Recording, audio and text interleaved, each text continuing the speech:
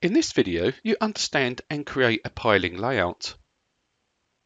Piling can be placed along with standard pile caps and piles that are included with Revit, or you can add your own piles to structural foundations. In the example below, a foundation slab has piling set out. The right-hand image shows a ground beam with piling added. In this video, you will learn techniques to set out the piling. It's also important to get the correct material quantities, so in this video you will also learn how to switch join order to ensure that the piles cut the pile caps correctly. Go ahead and open up Project A. The project opens in the 3D view. In this lesson we're going to set out some piling on our lift pit using a combination of array and groups. Let's begin by switching to the -02 lift pit plane. In the project browser, double-click on -02 lift pit. We'll then zoom up on the lift pit area and we're going to set out our piles on this foundation slab. To place down the first isolated pile, on the structure ribbon in the foundation panel, select Structural Foundation Isolated. In the Properties palette in the Type selector, you'll note here that as well as placing out pile caps and piles, we also have the nested steel pipe. So in this example here, we're going to use the 500mm diameter. In the Properties palette, you'll also notice here that we have height offset from level. So our foundation slab is 900 thick, so to set this out correctly at the bottom of the foundation slab, we'll type in -900. We're now ready to place down our first pile. To do this, we're going to place this on the bottom left-hand corner at the intersection of the two walls. Essentially, this is the grid intersection. We'll now use the array command to set out the first line of piles. To do this, we'll select Modify to release the foundation command. We'll select the pile, and on the context ribbon, you'll note here we have Array. Notice that you can use the keyboard shortcut AR. On the options bar, note here that we're using a linear array.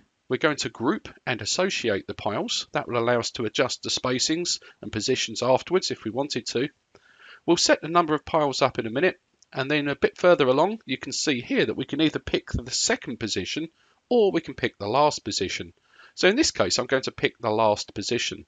So I'll pick here to start and then pick here to end. Revit then asks me for the quantity of these piles. So we'll type in 6 here and press enter. You can now see that we have our first piling layout. Now what we want is 3 rows in this direction. So rather than arraying these again, I'm simply going to use the copy tool. So we'll select the piles like this. Now notice here that when I make this selection, I'm also getting the wall underneath. So of course I can go to the filter option on the context ribbon. And here we'll remove the walls just so we've got model groups. We can then go to the context ribbon and select copy. On the options bar, let's ensure that we have multiple checked. To start the copy, we can pick up the piles from this location here. We'll then go to the midpoint of these walls and then finally to the end point of the wall here.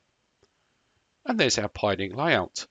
To release the copy command, we can press escape or we can select modify. And now what we're going to do is ungroup the piles. This is quite an important step because what we'll need to do shortly is switch the join order on these piles. So let's first ungroup them. So we'll make a selection set of all of the groups. Again, on the context ribbon, we'll use the filter option here, check none, and we'll just make sure that we've got the model group selected. Notice on the context ribbon, we can ungroup. Okay, so there's our piling layout. What we're now going to do is create a section through the piles. To do this, on the quick access toolbar, we'll select section. I'll begin by sketching a section roughly where I want the section to go, perhaps something like this. We'll change the depth of section just so we're elevating one row of piles. And what I want to do is cut directly through the center of all of these piles. So on the context ribbon, we can use the align command, or you can type in AL, which is the keyboard shortcut. I can pick the horizontal center of this pile here, and then of course the section line. Again, I can press escape or click the modify button to release the command. And we'll then go ahead and look at the section. Now, of course, when we study this section, let's just zoom in down the bottom here. I'll change the scale to 1:25 so we can see it a bit easier. We can quite clearly see that the arrangement here isn't quite what we were expecting. Now, the reason is that the piles have in fact joined to the structural foundation, but the join order needs reversing.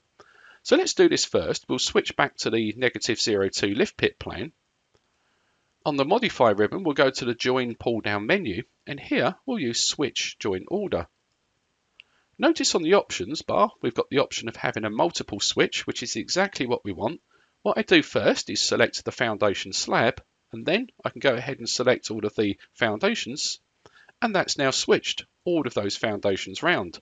So now, if we go ahead and take a look at the section, you can now see that the piles are correctly cut in the foundation underneath. And again, just to check this in the 3D view, we'll switch to the 3D view like this. We'll select this foundation slab here, and on the View Control toolbar, we'll use the Temporary Hide Isolate tool, and we'll isolate this element. And of course, we can clearly see now that we have penetrations ready to accept all of our piles. And of course, when I select this, that will then give me the correct volume of concrete. And of course, the piles will also have the correct volume as well. So let's now reset the Temporary Hide Isolate. So we can select the Temporary Hide Isolate tool, and we'll reset this. We'll also ensure that we've saved our project, so we'll click on Save. And that concludes this video and also this module on foundations.